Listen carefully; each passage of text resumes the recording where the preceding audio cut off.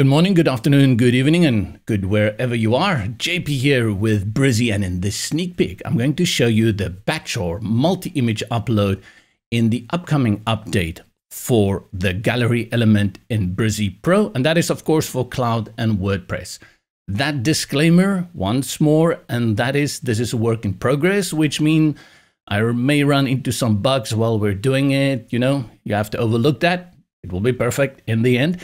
And secondly, that don't expect it tomorrow, give it some time, it will come eventually. What I'll do first is I'm going to show you how the gallery element looks currently and what you can do with it.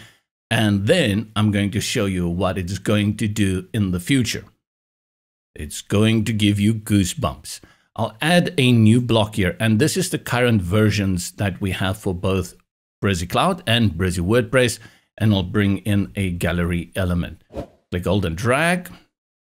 Comes in with 2 images. Let's duplicate that a few times. Let's make it 6 so we have something to work with. And then we go to our columns and we make that 3. Now, what we need to do here is bring in an image for each of these. And then we can also style them out to the way we would like them to look. But what I'll do is first to bring in a few images. Let me just see here to make sure that we've got good images that can work.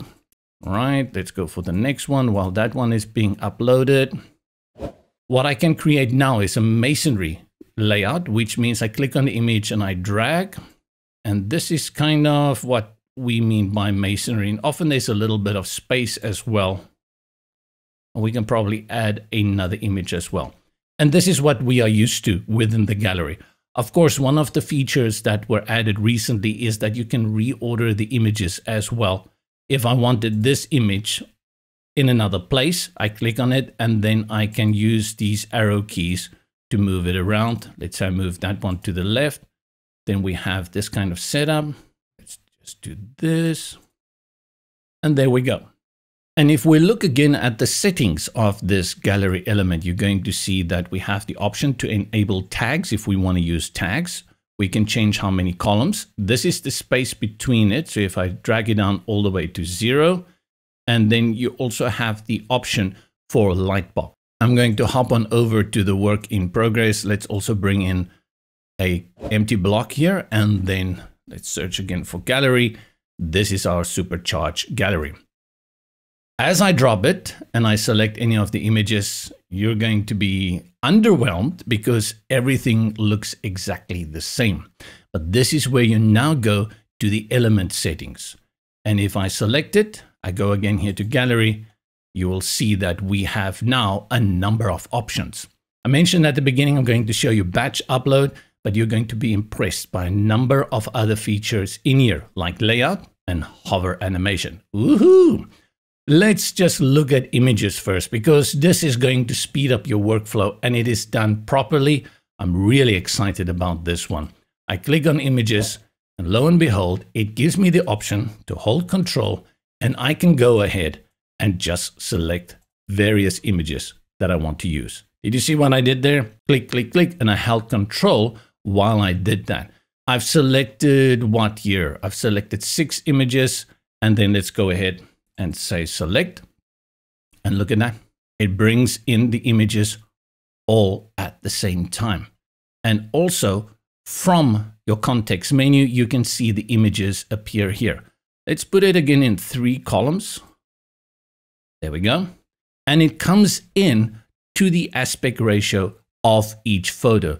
So you can clearly see it's got the masonry layout by default. Let's look at a few other cool things here. First, you can delete images directly from here. You don't have to go and click on each image. If you want to delete it, you can simply click here and remove that image. And if you want to add more, you just click again on the plus, and then you select which images you want to bring in. Let's choose those 2. And then they are added. That is so smooth.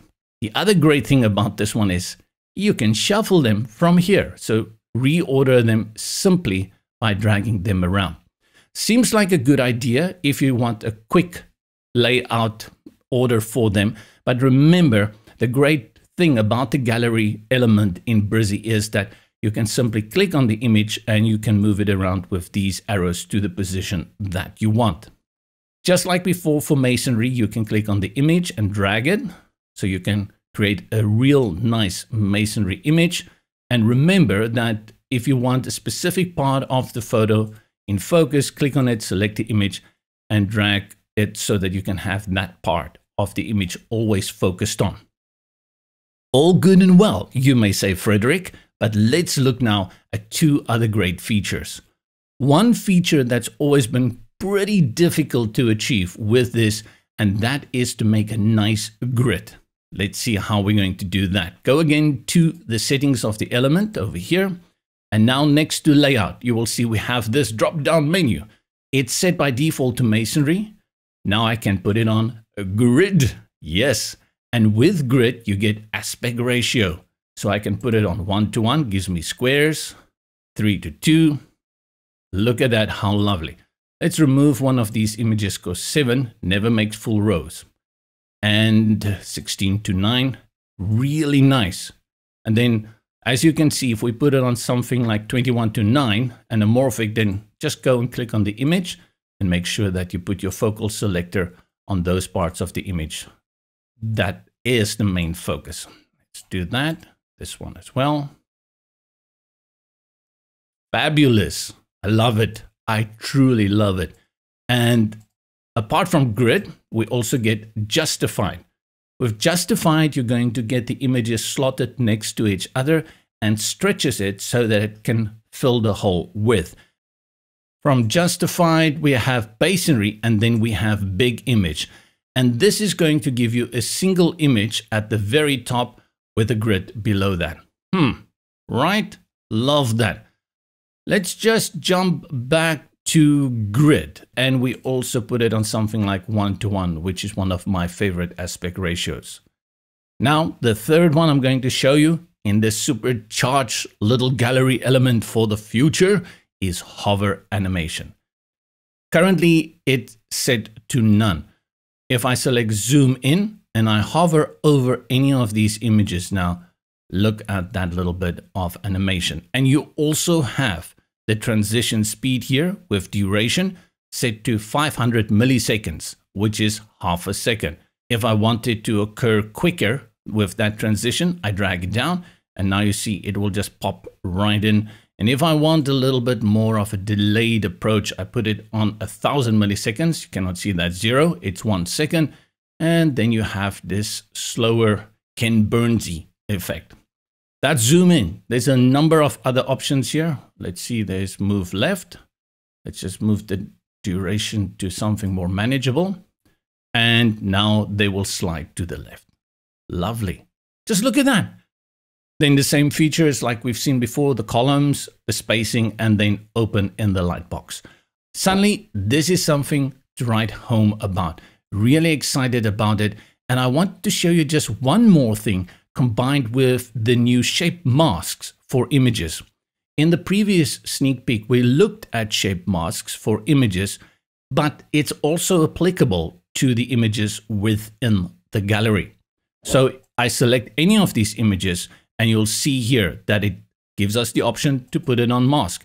Exactly the same features here. If I put it on this circle, I'll put it on fit to make sure, but it's 1:1, so that's why it's going to work like this.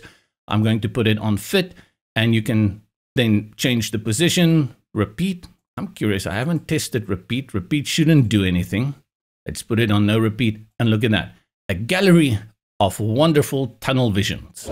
So remember, this is a work in progress. It's not available yet. It's a sneak peek and I'm only allowed to show you a little bit, but it's something to get excited about for the future. When this is ready, the first thing that will happen, it will be released as a beta version for testing. If you're interested in that kind of thing, you have the time for some beta testing, check the link in the description below and sign up to become a beta tester. It's nice sometimes just to play around. Just remember, never ever use a beta version on a live website. You'll be crying those crocodile tears. From me, JP, until next time, go well.